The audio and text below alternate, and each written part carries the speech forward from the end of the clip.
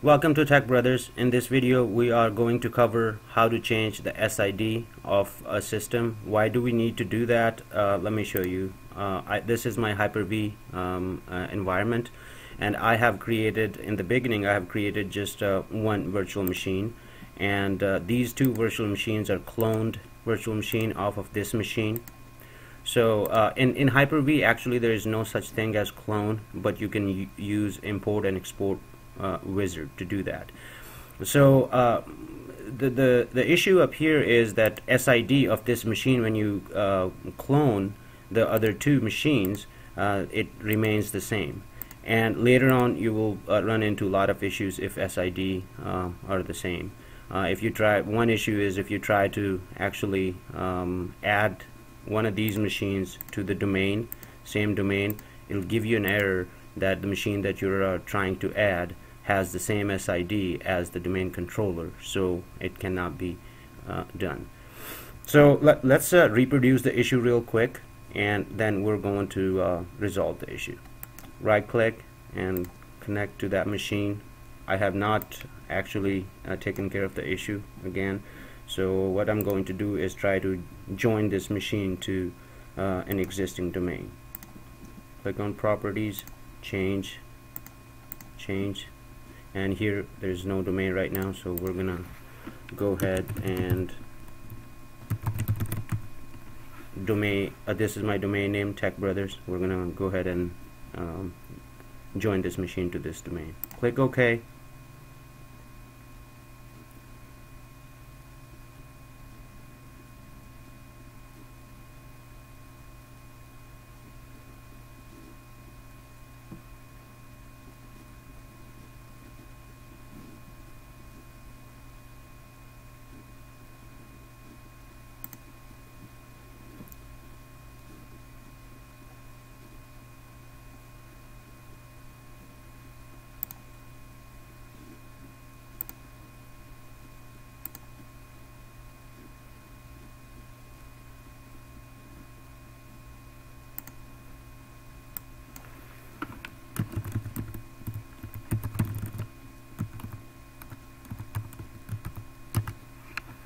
Okay, go ahead and give the username and password.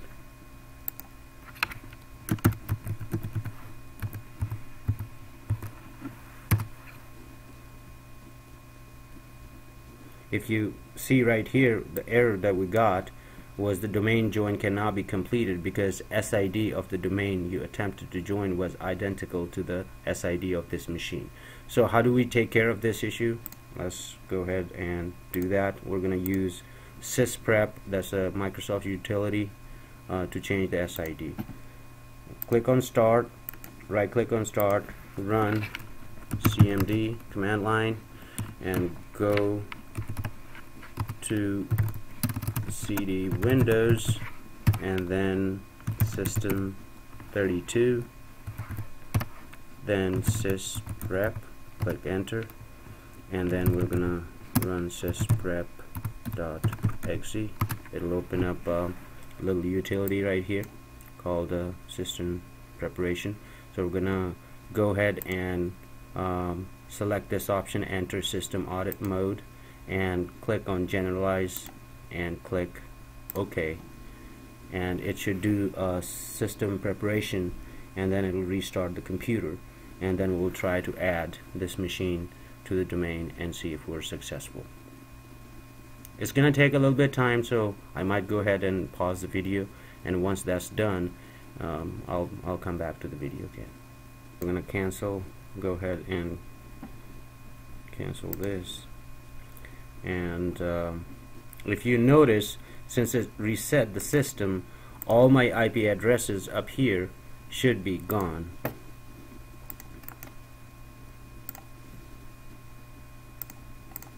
Yep, it's set to the default. So I'm gonna go ahead and set up the IP real quick.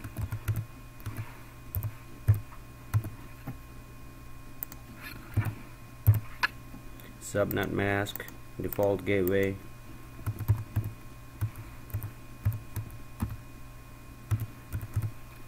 and and then my DNS IP is 192.168.1.35. So click OK, close, and we're going to go ahead now, right click on the computer, go to properties, change. If you notice here, it has actually changed the computer name as well. It was node 1, but since it resetted everything, that's why the name you can see. I'm going to go ahead and change the name as well, node 1, and now I'm going to go ahead and join this machine with this domain. Forgot to put .local, but sometimes it doesn't matter.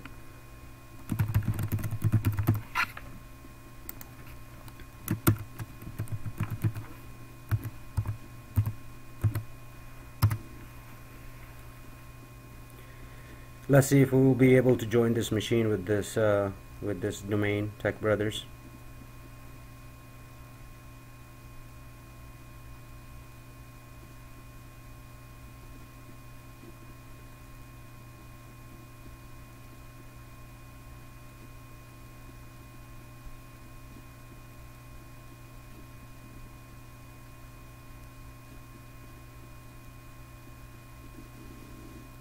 There it is. It says welcome to the Tech Brothers domain. So this video composed of the resolution of this error, SID.